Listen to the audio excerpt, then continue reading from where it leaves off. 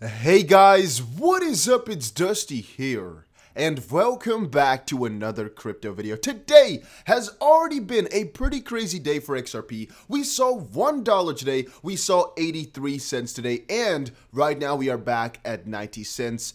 It's been a ride. It's definitely been a ride. My question of today is, are you guys still holding or have you given up?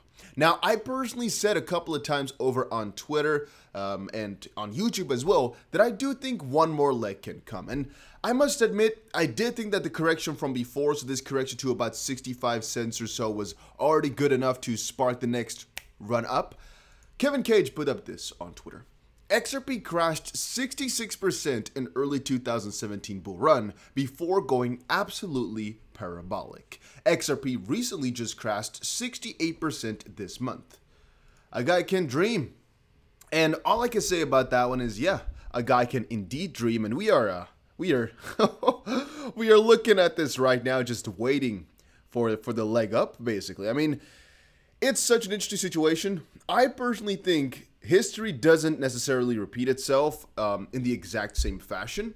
Things never happen the same way twice, right? However, I do also believe that the pattern from before can replicate itself to some degree. And what I mean with that is that we might get some sort of same percentage gain following, yet then again, all the factors are different. Right now, the main driving factor after XRP is the lawsuit. So, honestly and logically speaking, if something positive or negative happens, well, that's also what we get, right? That's also what we get in the XRP price. So if, for example, a settlement were to come, you guys already know we're going to make a very big amount of money that specific day. And I guess if there's any other news from Ripple side or the SC side, it doesn't really matter. We trade it, or we react to it at least. So I would say longer term price, or even these higher parabolic spikes, are not going to come just off of XRP on its own. Unless Bitcoin goes parabolic too. If we're talking on XRP rising, whatever, on the XRP to BTC pair though, then it's going to be needed that XRP gets something crazy going in this lawsuit, or some outside factor which we haven't really thought about just quite yet. Then some people are calling this whole crash, which by the way is not just XRP, it's any crypto right here, calling it out that it's something to do with this. What to expect as $2.1 billion worth of Bitcoin's options expire tomorrow, or actually now today. A short-term Bitcoin bull run might be underway, with 55,000 Bitcoin options expiring Friday, leading to a $40,000 open position at a $130 million spot price. The market could be in for a short-term bull run. However, it's important to note that the possibility of this is not certain to take away from the ongoing market dilemma. Ironically, the market is entering a bull run in a bear market, although seeing as the bear market is considered a short-term trend, analysts are optimistic a macro bull market will be recorded in the long term. Bitcoin has been in a danger zone for most of the last week when prices dropped to a low of $30,681 on the 19th of May before taking in $7,000 in a short-term correction. At the time of this writing, the benchmark asset doesn't trade too close to that price mark, being one of the lowest daily gainers with nearly 3% in losses. Bitcoin is now valued at about $39,000. Well, it's been an interesting ride. Let's put it like that. It's been really interesting the last couple of days here. I guess I should hold my heart, just keep it in a tight grip, because this is not good, man. If you're not that certain about your position, if you're not that certain about the journey here, this is not good. If you let your emotions anywhere close to I guess crypto, you're gonna have a hard time. I mean, personally, it's so easy for me to hold because I have a longer term vision. But if you don't, or if you thought, you know what, I'm gonna make some quick money, I can really understand that this is extremely awful for you. Because what a rodeo ride, huh? Bitcoin falls 8% after sudden market crash. To be honest, there's nothing which you can really attribute to it. Some people are also saying this. Bitcoin's price hit highs of $40,000 yesterday, shortly after President Biden announced that the U.S. will spend $6 trillion in the next year to save the economy from the effects of its highest sustained U.S. government spending since WWII. And again, people said that things did well because of that, and then later on crashed because, well, people buy the rumor, sell the news, and nothing really was happening just quite yet. It's in the end, though, unclear exactly what caused it. Small hints came from Burger Swap, the Binance Smart Chain-based decentralized exchange, which was last night hacked for $7.2 million, and Ho Hum critics against Bitcoin by Japan's central bank governor. I don't really know about that though. I mean, that doesn't really crash things too hard, right? I mean, who really cares about that type of stuff? One little hack, a couple $1,000,000, nobody really cares about that. And this last part is not really that popular, so XRP price prediction: Ripple consolidates as bulls remain subdued. XRP price is hovering below a critical supply zone, extending from $1.09 to $1.18. The inability of Ripple bulls has led to a sideways movement so far, and even a decisive close above $1.18 does not promise a swift upswing. Nah, I mean, this article is kind of stupid. I guess it was relevant maybe at the start of today. XP is hovering below a critical supply zone, extending from one to... Okay, right now it's at 90 cents. I mean, who cares about $1.09? I find that interesting. Let's quickly see.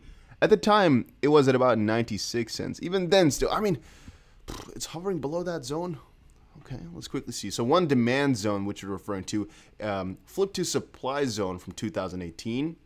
Daily closing price from 2018 is $2.75. Okay, we are... Okay. Okay, yeah, this is indeed an interesting area. You can see a little bit of action, I guess, 3 times already right now. So this is the most logical point to come back towards. Then again, this is so basic. What can you do with this? Nothing. Is there any real credibility to this? Debatable. You might think, oh yeah, Dusty, we're going to go to that area because we now bounced and blah, blah, blah, blah. Well, you don't have to. I mean, we can just... I guess we came back down here, right, throughout the day to about 84 cents or so. What did we fall back down towards? Let's quickly check it out. We came back to about 84 cents or so. We came back right towards this line, and now we're coming back up. So maybe, I guess maybe $1.09, which you just referred to, is our first point of interest. Let's watch. All right, let's see. Maybe. Could be cool. Then SEC Chair Gary Gensler eyes crypto exchange regulation on grounds of better investor protection. This is going to be the main topic of today. Yesterday, the main topic was definitely SEC Ripple lawsuit stuff, because there was just so much of that going on. Today, the main topic is by far going to be talking about Gary Gensler, talking about what's going on, talking about what he said, talking about everything like that. Right now, of course, we're talking about the crash, which, again, nobody really knows what it is about. Some others are saying that this crash is still because of all the regulations that were going on before. Once more, guys, it is not confirmed. Nobody can confirm this. There's been so many different rumors. In the end, though, I think all these regulations or all these talks of regulations are kind of dumb, because no regulation that any guy can come up with is actually that bad for crypto. It might be a short-term negative thing. It might hurt the prices for the short term. However, the harsher they are, the heavier it will rebound. That's something you should really keep in the back of your head. The harsher they are on it right now, the more people will notice, hey, yeah, this is exactly what crypto was built for. And as that momentum kind of goes along, it will revive itself, so to speak. So once more, guys, whatever regulations you see, it might be annoying, but it's never the end. It can't be. There's nothing which you can... If they cannot hold it anymore, things become different, because if you're not allowed to hold it anymore, people will start to kind of revolt, riot, whatever you want to call it. If you are not allowed to hold any crypto at all in the US, right? I mean, in some countries like China, I'm not sure exactly what's going to happen over there. Our media will not report on it too much, so it's really hard to say. But if the US or some country here were to say, you know what, you can't hold this currency anymore because we banned it, oh, that would be an interesting situation. That would be really, really, really interesting. I'm not sure how the people would react to it, but they wouldn't accept it. Right now, there was a study just now which I read that 4 out of 10, I think, just maybe Europeans or US, just 4 out of 10 of the people surveyed were actually invested in crypto. I'm not exactly sure if you do your population right there, that would actually come to the same conclusion. But let's say maybe 10% of the world, really, not world, right? Let's call it 10% of the Western world here has gotten into crypto. If all of a sudden all those guys, it's like the same thing as saying you can't invest in stocks anymore. You can't invest in foreign exchange anymore. I don't know. I don't think people would really accept it. I think it would be a really big deal. And in the end, that regulation would not last, or it would come with so much backlash that they would have a lot of explaining to do. But they can't, right? They know themselves too. They cannot ban something of that degree. All those billionaires are into it too. That would be a really, really harsh decision, because what could you base it on? Why would you ban it? Because it's risky? Oh, it's their own risk, right? No. And that's actually the only one that could be really annoying. If they tax it heavily, it might be annoying, but people will find a new way, right? If they make the acquiring difficult or something like that, they'll find a way. Nothing can get it down forever. It's always temporary.